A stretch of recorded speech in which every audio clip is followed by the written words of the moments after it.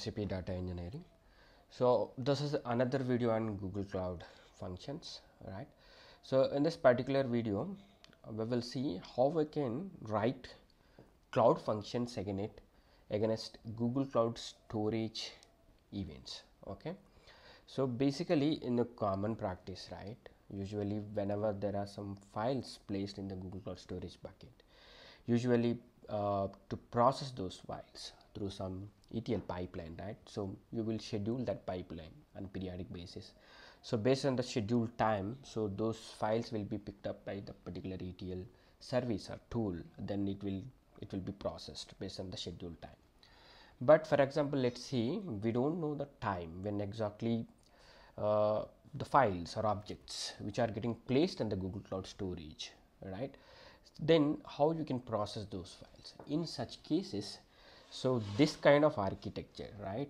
So the cloud functions with Google Cloud Storage object events comes very handy. It will be very useful in such use cases.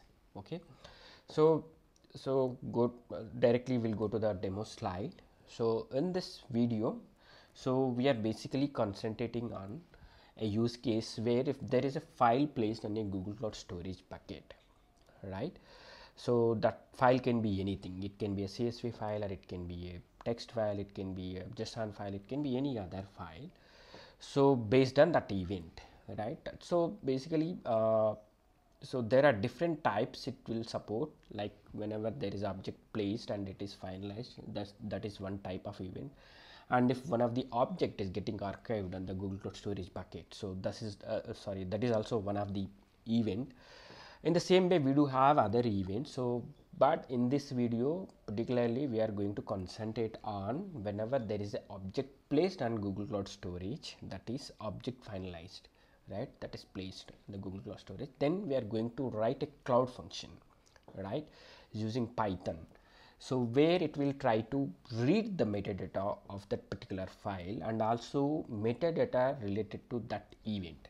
As I already told, there are different event types, right? So ours is object finalized. So when we are doing the demo, then we will come to know, right? So here we will see the object finalized event. So we'll try to even basically capture the metadata related to the event and also file, right? And also we will try to load the data which is available on that file into a BigQuery table, right? So that is what we are going to see in this video or in this demo, right? So what I'll do, I'll try to place a few CSV files on a Google Cloud Storage bucket, and then immediately once that file is placed in the Google Cloud Storage bucket, so this cloud function will be triggered based on this event, and it will try to capture the metadata related to the event and also the file, and also it will load the data which is actual data, I mean to say, into the BigQuery table. So there will be, in the BigQuery actually we are going to have multiple tables. So in case of metadata related to the file and the event, we are going to have one table. So always whenever you upload some file into Google Cloud Storage bucket, so it will try to capture that metadata and it will try to write into that table. So whenever you try to upload one more file into Google Cloud Storage bucket, it will just try to append that metadata into existing table. But in case of the file, for example, let's say I have placed file 1, then it will try to create a table with the file 1 schema. In the second turn, if I try to upload a file 2, again it will try to append that metadata into the existing table, and then it will try to create one more table with the file 2 schema, right? So basically in the CSV file, I'm also maintaining the schema. So it will just auto detect the schema, and then it will try to create the tables based on the CSV file uploaded into the Google Cloud Storage bucket. Now let us quickly go to the demo. Okay, this is our cloud function environment, right? So for that, we'll have to click on create function. Basically here, to create cloud function, I am again using Google Cloud Console method, right? And I have already code already written, and I'll try to go through that code on high level, right? So let us create this function first. Let me use first generation only for this demo. So let me name this function GCS to BQ.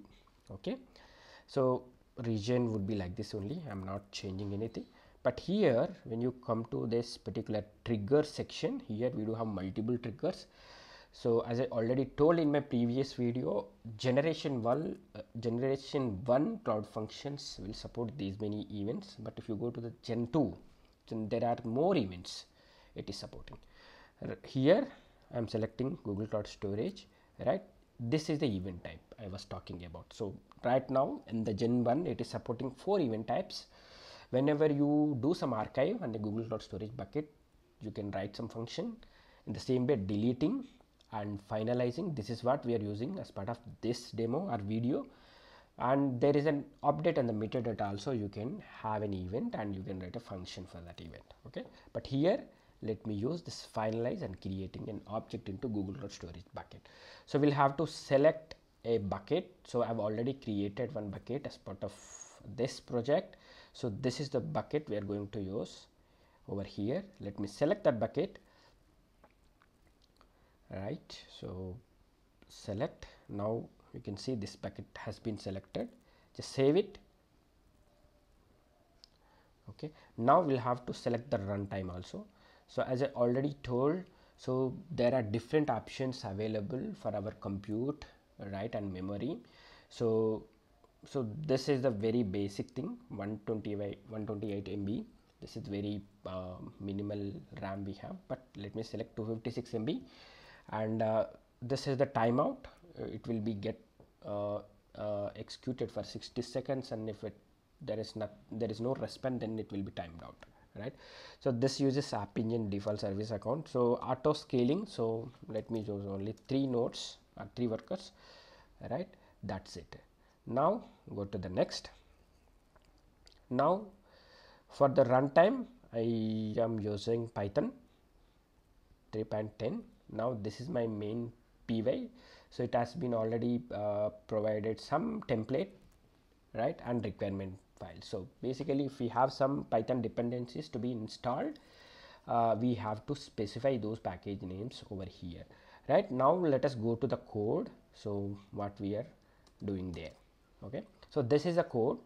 So these are the different Python dependencies I've been using as part of this code, because I'm writing data into my BigQuery table, right? But while writing into BigQuery table, I'm using pandas data frame and also pandas GPQ, this Python library, which would basically write data into a BigQuery table.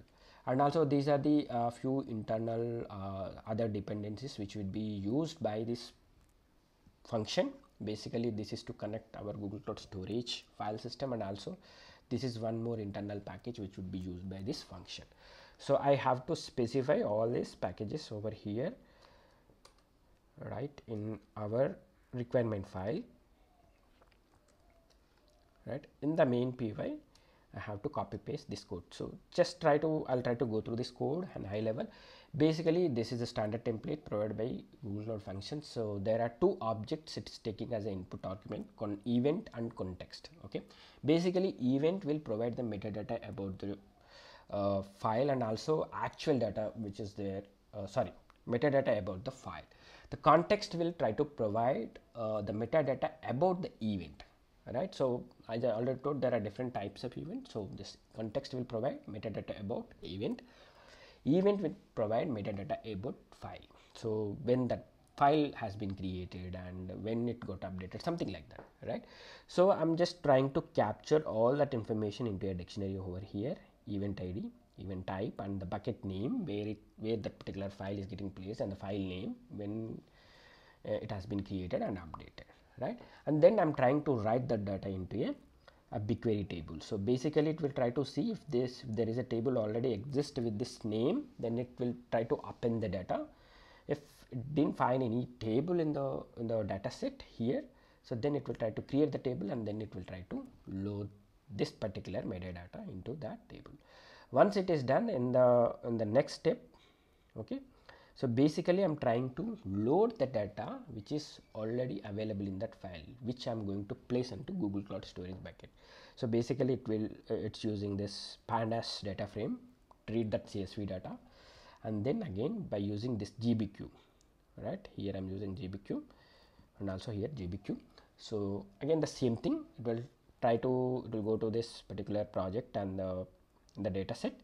If it finds the table name, so table name would be file name over here actually, right? Whatever the file we are placing into Google Cloud Storage, so it will just take that file name and it will try to create that table with the file name itself. If it finds a table name, right, then it will try to append the data, otherwise it will create the table, right? So this is very useful, right? Whenever you have to perform some lightweight ETLs, like whenever there is a file getting placed in the Google Cloud Storage, if you have to load that data into BigQuery automatically based on the event, you can definitely use this approach. It is very helpful. Now we'll try to copy this code and paste over here, right?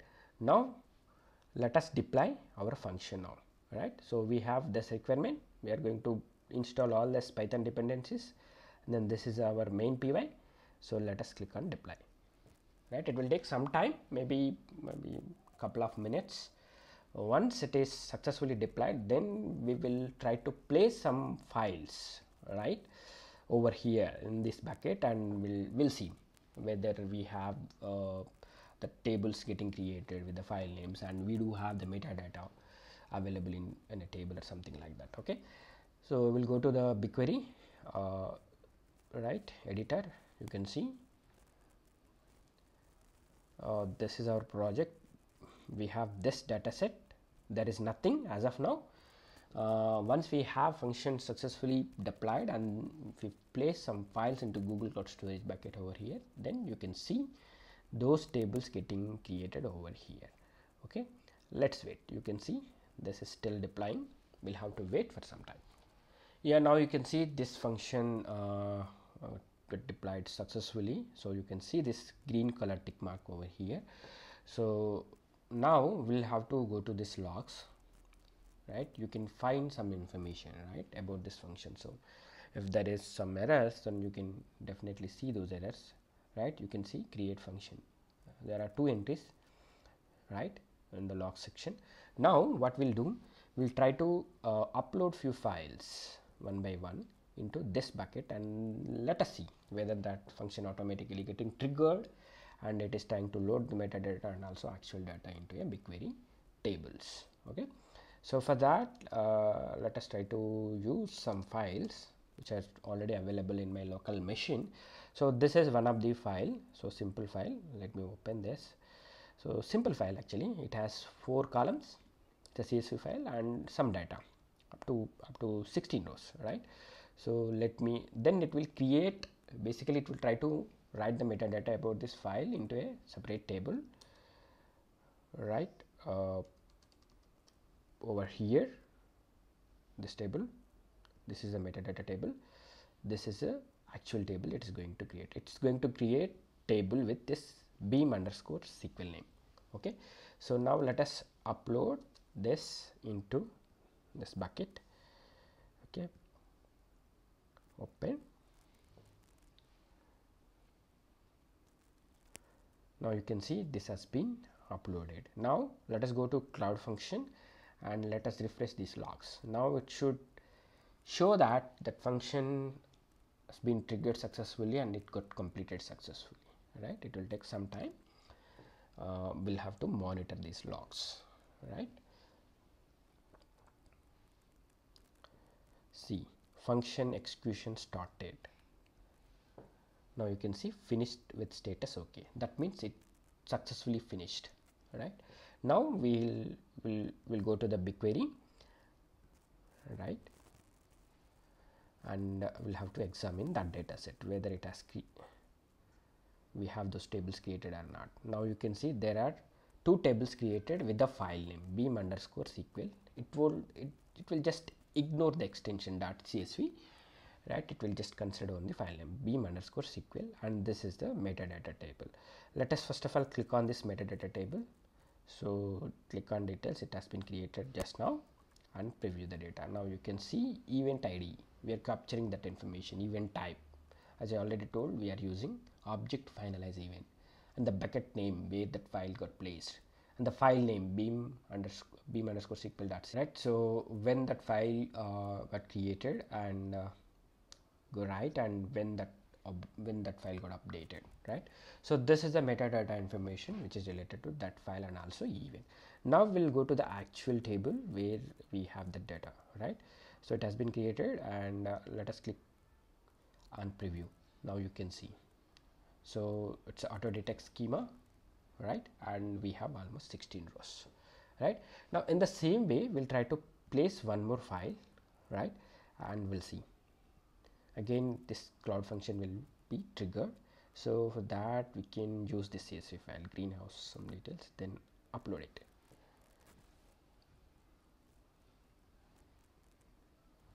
Now it got placed into this bucket. Now again just go to your logs, right. Now again this function will be triggered. See, it has been triggered successfully, started.